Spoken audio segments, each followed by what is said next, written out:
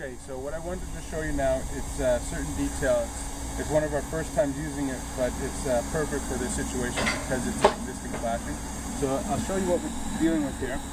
This is an existing attic vent, and we didn't want to take it out because it's in good condition.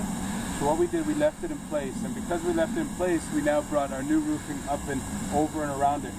The purpose now is to make a watertight seal around it without removing the existing flashing. This is a product called All Sands. It's basically a paintable product that you paint on, put in a reinforcement mesh. I'll show you the reinforcement mesh that comes in. It's like this.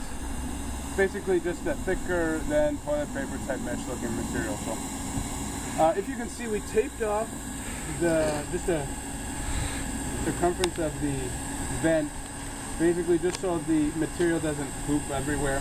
Taped it off and painted on a first ply of this stuff. It's called All Sands. And then we put in the mesh. We're going to paint on another ply and maybe another layer, depends how this sets and forms, and then just cover it with brown granular. So the good thing about this product, obviously, you can mold to whatever you want. If you have a gas vent coming through your roof, if you have a certain power electrical conduit running through it, in this case it's an air vent. So you don't have to go buy certain vent flashings that you've seen us install in the past, different sizes. It's moldable right to the roof and moldable to a certain detail. So it's great detail for this particular spot. So just want to show you what it looks like and how we're going to install it. So.